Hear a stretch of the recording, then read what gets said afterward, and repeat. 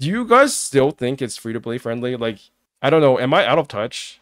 Like, are there actually like a whole bunch of free to play players? Because I feel like there's a very different understanding of what free to play means between like hardcore players and casual players. I don't think Spiral Abyss is in any way like free to play friendly or casual friendly. It's free to play friendly in the same way that like theoretically speaking, you can get everything in a free to play game, but that's only in theory, right? So four star Spiral Abyss, Chamber 1.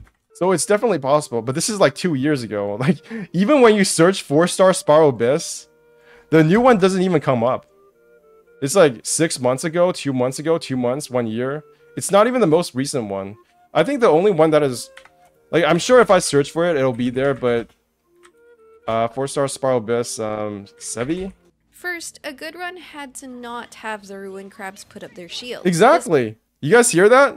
If only one crab put up their shield, it was still doable with my Ride National, but I lost maybe like 3 or 4 seconds to that. If the crabs put up their shields, it's almost impossible to do 36 star. And basically what you have to do is you just have to redo it. It's not fun. So it's definitely doable. But look at what character she's using. Bennett, Xiangling. So here's my problem with calling this game free-to-play friendly. What you actually mean when you say this game is free-to-play friendly is Bennett and Xiangling friendly. What they're actually saying is that you need Bennett, you need Xiangling, and I'm guessing the next team is going to have Xingqiu. Yeah. You need Bennett, you need Xiangling, you need Xingqiu, you need Sucrose. These are like the 4 main characters you must have no matter what. It's not free-to-play friendly, it's these 4 characters friendly. If you are unable to get these 4 characters even if you're free-to-play, then you're kind of screwed. How is that free-to-play friendly? And it's much harder to get these 4 characters now than it was in the past because there are so many more characters now in the standard banners that it just like degrades your ability to pull these characters as well. It's not even just the power levels, it's just that getting the certain characters you want is even harder.